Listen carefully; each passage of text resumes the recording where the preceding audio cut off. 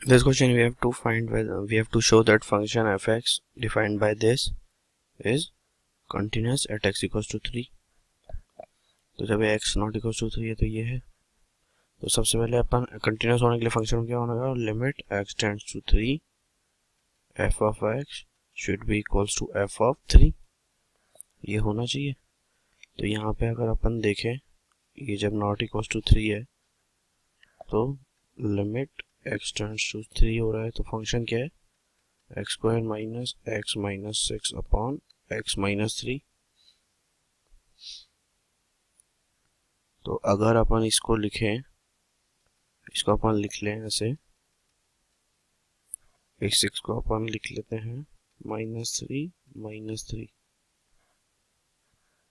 तो क्या हो जाएगा x square minus 3 minus x minus 3 upon x minus 3। तो क्या हो जाएगा limit x tends to 3, x common लिया, सॉरी ये ऐसे नहीं करेंगे,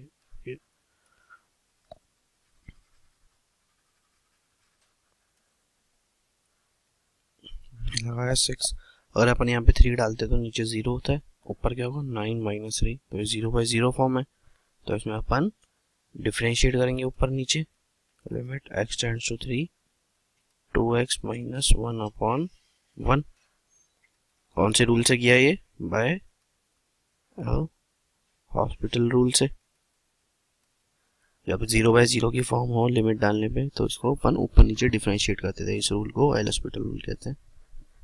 तो लिमिट x टेंड्स टू 3, ये क्या हो गया 2x माइनस 1 अपॉन 1।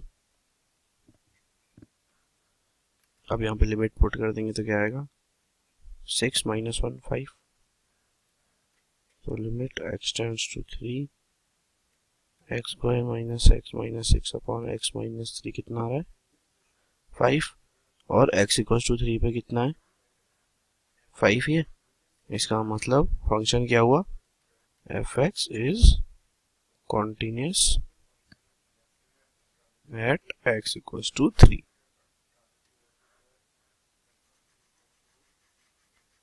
ये रहा अपना आंसर।